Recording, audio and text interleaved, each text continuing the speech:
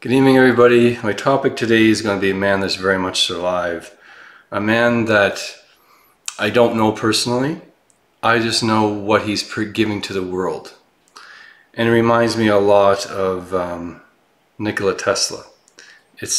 And in some ways, you never know that this man could have part of a help from Nikola Tesla. And is Elon Musk. I'm not comparing the two because they're completely different people. What I see is two men that are giving technology to the world that can change the world. It's funny because Nikola Tesla was all about electricity. Elon Musk is all about electricity, a clean energy, so to speak, an unlimited energy. Both men are very similar. And both men weren't greedy. They weren't patenting all the products to make all this tons of money. But they weren't backed by the people at the time. There's only so many times a soul is going to come down to this world that's going to give people a chance before the time expires. And I think Nikola Tesla was one of those souls that came here to try to change the world, but it was too early. People didn't embrace him. They were afraid of him. They were afraid of his technology, and they didn't embrace it. Instead, they stole whatever they think they could make a profit from. Elon Musk, if you look at what he's done and what he is doing, it's phenomenal. He has a space program that is trying as best, they say they could never ever have the rocket boosters to actually land and reuse. So they just never tried to actually invent a technology that they could reuse that. But he did, and it's become extremely successful. It's also, when I look at Elon Musk, I see issues of the world. Overpopulation. He does as well. I don't know this man personally, but I have a feeling I understand what he's trying to do. He's trying to show people that we need to go to different planets. So he's creating a space program that can bring people to Mars, and then at that point develop Mars and colonize Mars. And that way we could start going to Mars. A lot of people, so the overpopulation of the world could be balanced out to different planets. That's just one small part. The other part I see is the problem with pollution. He's given us the technology to change everything so we can walk away, completely walk away from the oil and gas by giving us cars that are becoming better and better and better on his own. You see, he has very little help. And I'm not saying no business is helping him. What I'm saying is very few businesses are. Why isn't the US government and the Canadian government putting tons of money into his technology, and basically telling the auto industry that you need to start changing what you're doing. You need to start using this technology in the vehicles so the pollution will become obsolete. The cars he has now, if you look at the trucks, are amazing. If you haven't looked at the transport trucks he's coming out with, absolutely groundbreaking. 65 miles an hour on a steep grade with 80,000 pound payload. 0 to 60 without a load on it in 5 seconds. This is a transport truck. And you know as well as I do, when you're driving down the street, what's the most annoying thing when you're going up a hill? Is a big lineup of trucks that you can't get by. Well, that wouldn't exist anymore. Those trucks would be going faster than you are. Or just as fast, so there wouldn't be any nuisance there. And they wouldn't be throwing out big, huge piles of horrible diesel fuel into the air and into the, you know what I'm saying. Some of those vehicles blow black smoke horribly because they don't properly maintain them. The accidents would be drastically decreased on the highways because of the safety features of his vehicles. Then you move into the car. The cars are phenomenal. They're expensive, but they're phenomenal. But however, he has a new Model 3 that's coming out that is revolutionary in itself because it's less than $50,000. It's becoming very affordable. I know there's delays in production and stuff like that, but you got to understand, nobody's backing this man. If anything, to try to prevent him from coming out with this technology. It's very concerning. The Roadster, 1,000 kilometers on one charge. 1,000 kilometers. That's that's basically a game changer, isn't it? 1,000 kilometers, 0 to 60 in 2.1 seconds. And safely 0 to 60 in 2.1 seconds. That's the other-ish thing. It has so many safety features on it that it prevents you from hurting your own self. That's also important, because that type of speed is dangerous. But not when you have a vehicle that's designed to be able to do it, which is vehicles are. You fall asleep, there's no accidents. There's so many positive things to his vehicles. Why the hell isn't the government jumping all over this? We all know why. But why, as a people, are we not standing up and saying, we want this technology put in our vehicles. We want this technology. We want to support this type of technology. And then we get into the actual solar energy. He's created solar shingles that are cheaper than regular shingles, and to be honest with you, they look nicer. And he's got beautiful battery walls that are just basically a work of art in themselves. They're a hell of a lot better than an oil furnace, and they don't break down like an oil furnace does. So, we always used to go on about how solar is ugly, like solar panels on a roof are ugly, and solar batteries are a pain in the ass because you have to constantly fill them up with water and a lot of maintenance. But he made it almost maintenance free. And the shingles now are just as beautiful, if not beautiful, than regular shingles are. And the battery walls are lithium batteries that are clean. There's no maintenance on them, and the battery walls themselves are beautiful. It's just the lack of support for this man I find very concerning in the world. Why aren't we taking these type of technology and embracing it? And there's no more excuses. The excuses of saying that, oh, well, the range of the electric cars aren't far enough, they don't work in cold weather, and we find out that they work quite well in cold weather, good enough anyway. But with the support of the governments that put charging stations up, that wouldn't become an issue at all. There would be no issue. And people could be driving electric cars all over the place. And plus the auto technology, there is some glitches that you hear about, but extremely rare. And think about this. How many car accidents is every day? And how many car accidents would be prevented if we used them cars? So the people go on about how, oh, it malfunctioned on this specific spot. Well, how many car accidents are there in North America? And how many car accidents would there be if everybody owned one of those vehicles? The fender benders would be pretty well completely eliminated. The falling of the sleep accidents, head-on collisions would almost be completely eliminated.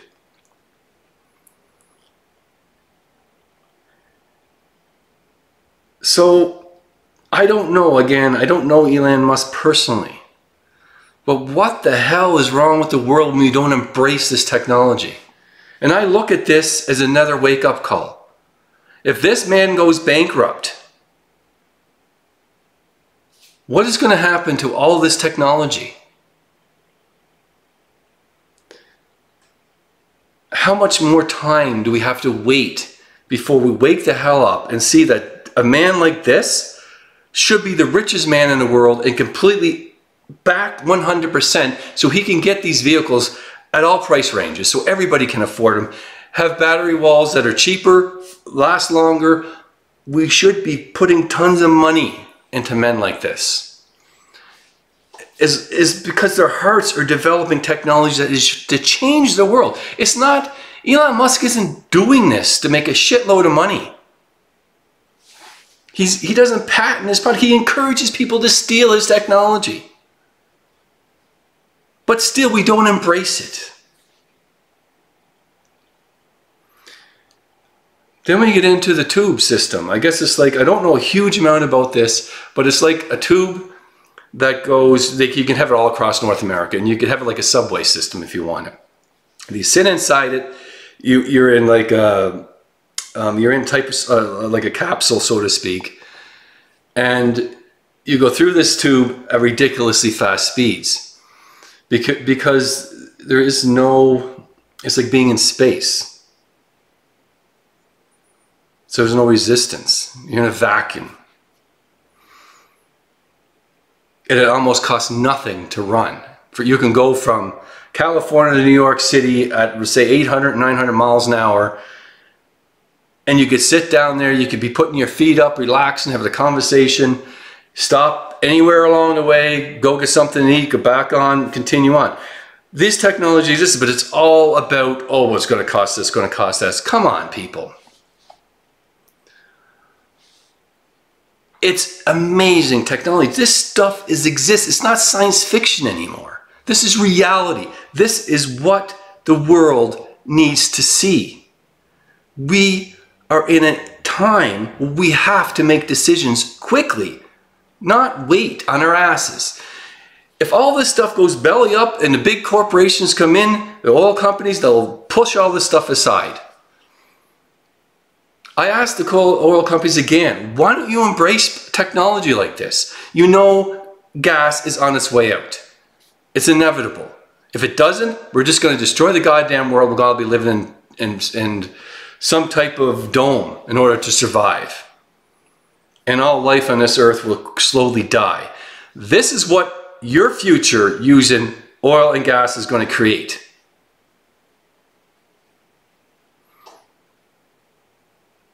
That's if it doesn't run out first. Why are we not embracing this technology wholeheartedly?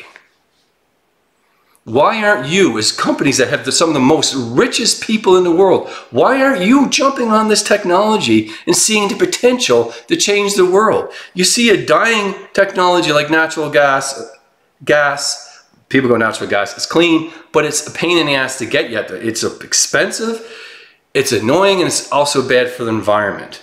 Natural gas is better than gasoline, don't get me wrong, but getting it is a problem. Getting it out of the ground. But why aren't we embracing that technology? It's different if like about 100 years ago, 50 years ago, we never really had the technology to be able to do what Elon Musk has done. But now our excuses are taken away. But I also look at it a spiritual way. This man has come here to show us in our face that it's possible to do all this stuff, and we still turn a blind eye, just like we did to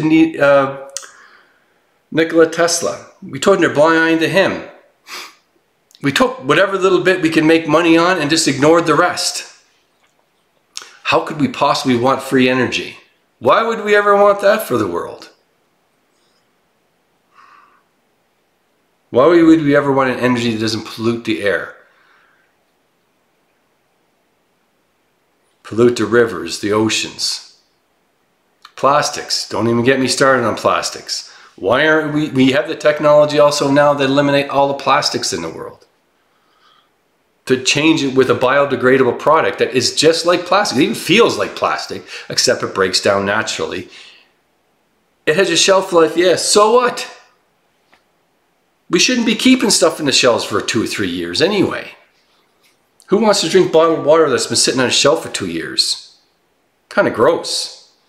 And not only that, how healthy is it for you? I look at expiry dates at water that are in plastic bottles are like 2 years, even farther sometimes, from the date they're bottled. How healthy is that?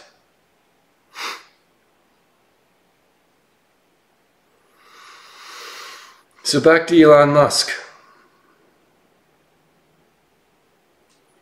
He's got the ability, a transportation system that he could put in place that would revolutionize and completely eliminate the use of diesel engines. He's given us technology and continue to work and develop technology that will eventually get us to other planets. He's given us the ability to have cars that do not burn any type of fossil fuels, and living in a house with basically no relying on fossil fuels. He's got a system that could take you off the grid, that is beautiful, sleek, and low maintenance. But still, we don't embrace the technology. Not the level we should. What would happen if everybody in every city across Canada, across the United States, went to their governments and said, we want to embrace this type of technology. We want to change. We want to be able to afford this technology so everybody in North America can basically force the government and automotive industry to start taking this technology on. We want our governments to change this, because a lot of people, there is some people say, no, well, blah, blah, blah, blah, blah. But realistically, I don't care anymore. It's got to the point where we have to change. We can't continue to put our heads in the sand and think that everything's going to be okay. It's not. We're destroying so many things on this earth in the name of getting fossil fuels, as well as mining. Don't get me wrong, mining cleanly is good. The problem is when you get these people who go in, completely destroy whole areas and don't give a shit. That shouldn't happen. All this destructive nature. We could go in a place and mine it and come back out of that place, and that place would look just as beautiful as they left it. But we don't encourage that. We shouldn't just encourage it, we should make sure that it's enforced. That if you're going to be mining, you're doing this. Even if we have to give these companies a little bit of support in the cleanup process so they can clean it up properly. In the Yukon alone, there was a time where one of the mining places had to, their tailing ponds were ready to overflow.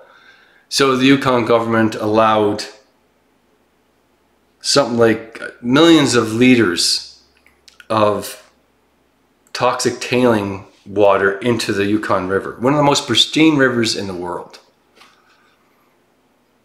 because they would have had to stop operations for a little while in order to clean it up. So stop operations for a little while to clean it up. Why wouldn't you even help that company support the staff so people wouldn't be off work for a week? Or why not give them unemployment for that time that they would have lost work? They lost their wages. There's so many options that we have, but instead they blow ridiculous amounts of money on pointless things all the time. I'm not trying to be angry. I'm trying to get people to understand, and I'm not angry, by the way. But I see that people like Elon Musk are here to change the world, to tell people there's no more excuses anymore. We have the technology to change the world. Now, not 10, 20, 30 years from now. We have it now. We need to embrace this technology. Because if we don't, it's not a good future. A future based on corruption, greed, is not a future that's going to be pleasant for any of us. And I tell you again, I don't care who you are in this world. You could be the richest person in the world, but you're going to come back to this world. In some form or another, you will come back. And if you're a big oil industry, one of the heads of the biggest oil companies in the world, you're going to come back. Stop fooling yourself. It's not just your kids you should be worrying about, it's yourself. Because you'll come back to this world until it's a dust pool with nothing left at all.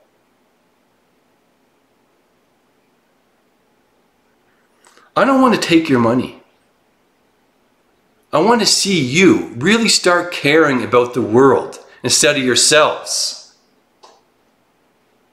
Use your money to help people like Elon Musk to change the world.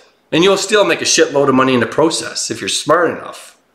But I challenge you guys, all of you that run big corporations that are profiting on destruction of the world, to stop doing that and start producing things that help develop a world to be a better place.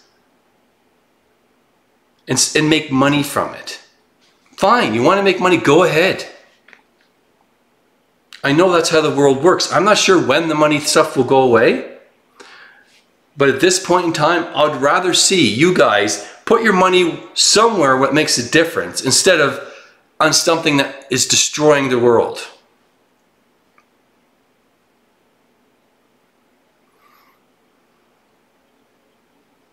Destroying your children's future and your own future. Because your ass is coming back to this place.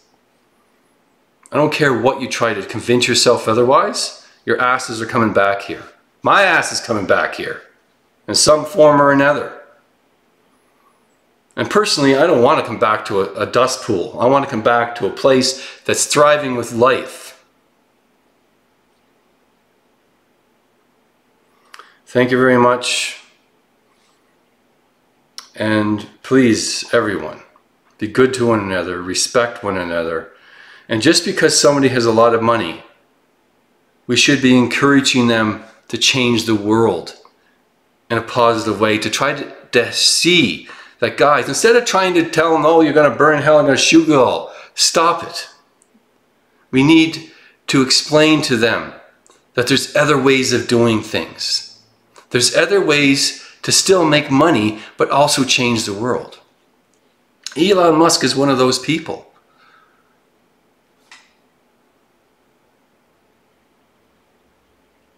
Thank you very much. And if you wish to do a service with me, you can go to my website at www.amonrostawakening.com. And you can also check my Northern Light page, which is www.josephbradleyroars.com. Northern Lights is a passion of mine, and if you have never seen them, you never will truly understand. And if you see them lightly, but when you see them explode all over the sky with dancing, moving extremely fast, you'll never forget it. It's just one of those things in nature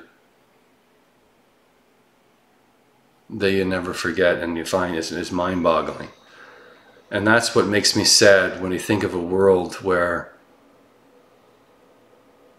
all the oceans are polluted, the water system's polluted, a lot of the animals, if not all the animals, die off.